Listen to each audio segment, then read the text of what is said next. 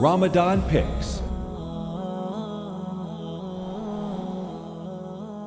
Assalaamu Alaikum wa Rahmatullahi wa Barakaathuhu. My dear brothers and sisters in Islam, welcome to a brand new episode of Ramadan Picks. Inshallah ta'ala, in the few minutes that I have with you all, I'm going to be touching on a very, very great act of worship. A very, very great act of ibadah. An act of worship which is a secret between the Lord and His slave. And this is the act of worship that almost around 2 billion Muslims around the world are performing right now during the blessed month of Ramadan. As-Sawm in the Arabic language, which can be defined as fasting, is to abstain from food, drink and sexual intercourse from dawn till sunset. And during the month of Ramadan, it is mandatory and obligatory upon every Muslim male and female who has attained puberty to fast the entire month unless a valid excuse such as sickness, travel or menstruation presents itself. There are a number of benefits that can be highlighted in regard to fasting. The benefits can be divided into two main categories: benefits for our physical bodies and benefits for our spiritual souls. Let's start off with the benefits that our bodies experience during fasting, the physical benefits. But bear in mind that Muslims do not solely fast because of the medical benefits, which are of a much secondary nature in comparison to the spiritual benefits that an individual reaps through fasting. So benefit number one, intermittent fasting changes the function of cells, genes and hormones. When you don't eat for a while, several things start to happen in your body. For example, your body starts to initiate important cellular repair processes and changes hormone levels to make stored body fat more accessible. Doctors and experts state that many changes occur in your body during fasting, such as, number one, insulin levels. Blood levels of insulin drop significantly and this facilitates fat burning. Number two, human growth hormone. The blood levels of growth hormone may increase as much as 5-fold. Higher levels of this hormone facilitate fat burning and muscle gain and have a number of other benefits as well. Number three, cellular repair. The body induces important cellular repair processes such as removing of waste material from cells. Number four, gene expression.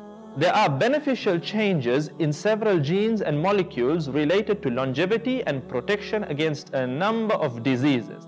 The next benefit in line is that intermittent fasting can help you lose weight and belly fat. It can help you lose and shed weight. Fasting can reduce insulin resistance, and this lowers your risk of type 2 diabetes. Fasting has shown to have a positive effect on insulin sensitivity, allowing you to tolerate carbohydrates, in other words sugar, better than if you did not fast. Intermittent fasting can also reduce oxidative stress and inflammation in the body. Additionally, studies also show that fasting can help fight inflammation, like I mentioned earlier, which is another key driver of all sorts of common diseases. Fasting speeds up our metabolisms as well, our metabolism mechanisms. Fasts can regulate your digestion and promote healthy bowel function, thus improving your metabolism once again. Fasting is also good for your brain. You might wonder why. What is good for the body is often good for the brain as well. Fasting improves various other features known to be important, very much important for brain health. Fasting has also shown to improve other brain functions because it boosts the production of a protein called brain-derived neurotrophic factor, BDNF.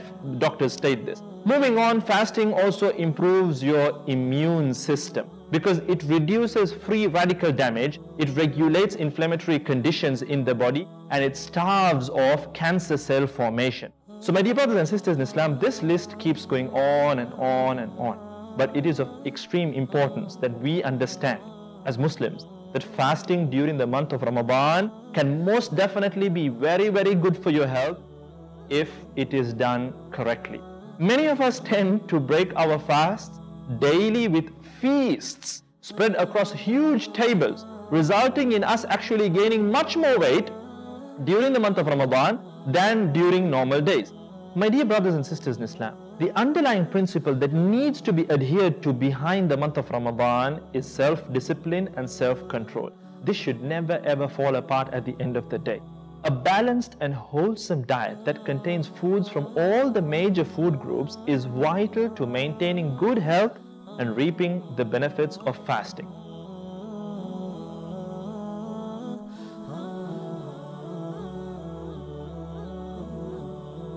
So my dear brothers and sisters in Islam, make sure that you strike a balance. Because when you look at the teachings of the Prophet ﷺ, you see it very clearly that even in terms of how you're supposed to eat, he ﷺ taught us that we are supposed to divide our stomach into 3 portions.